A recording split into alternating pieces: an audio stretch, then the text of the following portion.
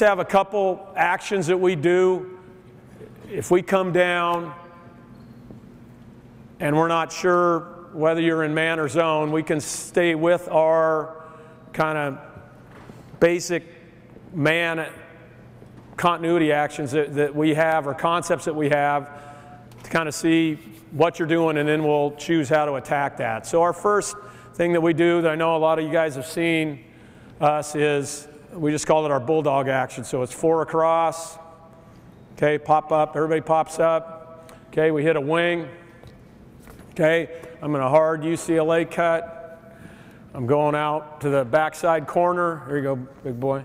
Now we're sprinting to set a ball screen right here. Now this is, our terminology is we have what's called an open side ball screen, where there's nobody on this side.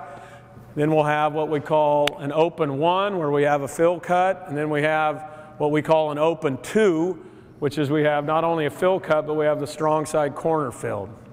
But in this action, we're coming off this, you're popping out. I don't know if you guys run this, well, hit here, you cut as hard as you can, you're sprinting out to the opposite.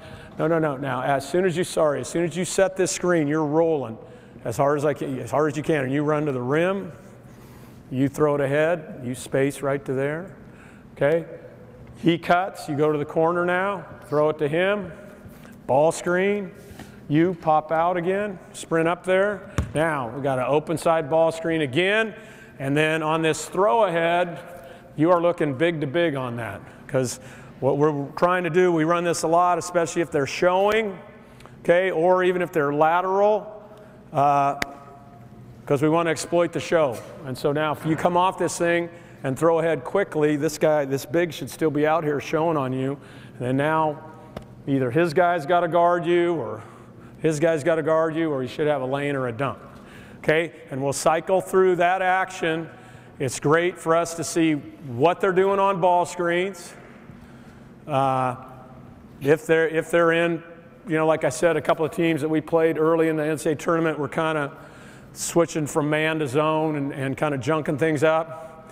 It's an excellent way to get great player movement, okay, and great ball movement. And then there's a couple different quick hitters that we run out of that to direct the ball. So let's see, I know it's early, guys. Let's see if we can just cycle through this really quick and see what it looks like. Let's see if we can turn it maybe 3 times here. So hit, sprint, UCLA cut to the corner, ball screen, run to the block. Boom, hit him, ball screen, pop out, run to the block, good, ball screen. Now, freeze. Okay, now, when you're the top guy and there's 2, you're a cutter. Yeah, you just cut as hard as you can, and a lot of times you'll just throw that little bounce pass. Sabonis was great at throwing the bounce pass on this cut. Cut as hard as you can to the rim, and then you're out to the corner, okay?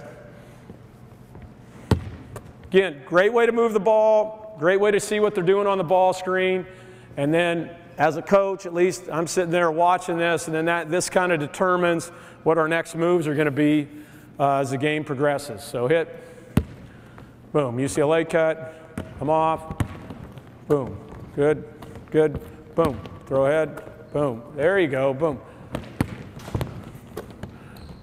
Okay, now throw big to big here. There you go. Now, good, you'll get that open side ball screen because you've moved all the help around.